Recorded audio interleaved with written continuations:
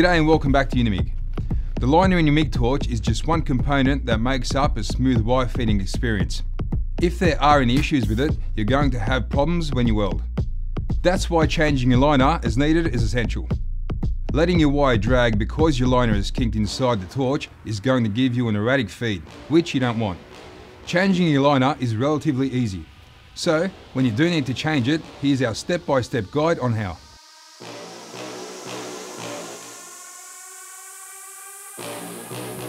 The liner inside your torch guides the filler wire through your torch lead, and it ensures that the wire makes it out on the torch tip. Like with most things welding, your liner needs to match the type and size of your filler material. If you're using mild or stainless steel, you can use a standard MIG liner. But if you're using aluminium, you will need a TEFLON liner. Torch liners are also color coded, so you can tell by sight whether it's the one you'll need for the right filler wire size. Blue liners are sized for 0.6 to 0.8mm wire. Red liners are sized for 0.9 to 1.2mm wire. And yellow liners are sized for 1.2 to 1.6mm wire. These colours apply to both steel and aluminium liners. The main difference is the neck spring on the TEFLON liners.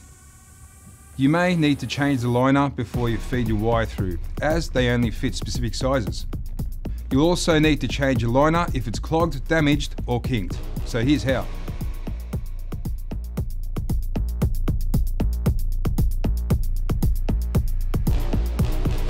So number one, remove the nozzle, contact tip, gas diffuser and tip holder from the front end of the torch. Number two, remove the liner retaining nut from the end of the torch. Number three, carefully pull out and completely remove the existing liner. Make sure that the MIG torch is laid out completely straight when you do this. Number four, carefully feed in the new liner down the torch lead to the end of the torch neck. Number 5. Fit the liner retaining nut and screw it in halfway down. Don't tighten it yet. Number 6. Snip the excess liner off to just below flush with the torch neck. The liner should line up with the bottom of where the tip holder screws in. Number 7. Replace the front end parts of the torch. If you can't screw the tip holder back into place, the liner is too long and needs to be trimmed. However, don't cut it too short, as leaving a gap between the liner and the tip holder inside the torch will cause issues. Number 8. Fully screw down the liner retaining nut and nip it up tight. This compresses the liner inside the torch cable assembly, preventing it from moving around during use. When you're changing your liner, it's best to keep the torch entirely straight and go slowly, as you don't want to kink the liner itself. Here's a quick tip. Lay your new liner next to the old liner and use the old liner as a measurement guide, cutting the new one to the same length. That way, you can be sure that the liner will fit in the torch perfectly. There are separate liners for steel wires and aluminium wires. If you're going to use a standard MIG torch for an aluminium wire, you'll need a specific aluminium liner, in the correct size.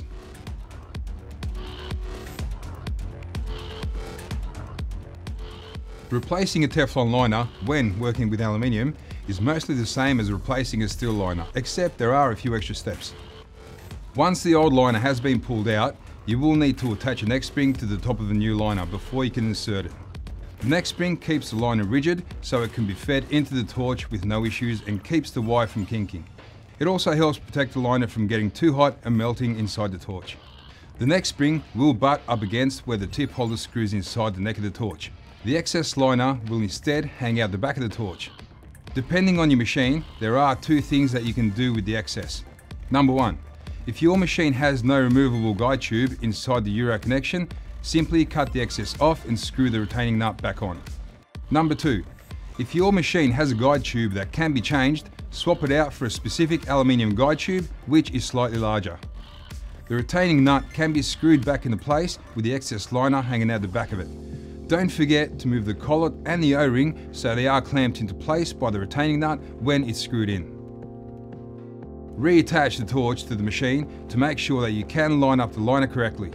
Then feed the excess liner through the guide tube and into the machine, where it will butt up against the drive rollers and hang out past them. Cut the liner to a length where it isn't touching the drive roller, but it's slightly protruding out of the end of the guide tube still. Having the liner go all the way to the drive roller, if possible, helps to stop potential bird nesting that might have occurred if the wire was free to bounce around in the open guide tube. Finally, replace the front end parts of the torch. Checking your liner each time that you do change out your wire spool means that you'll be able to catch any problems with it early. A damaged or dirty liner is only going to cause you wire fitting issues, so if it needs to be replaced, then get a new one.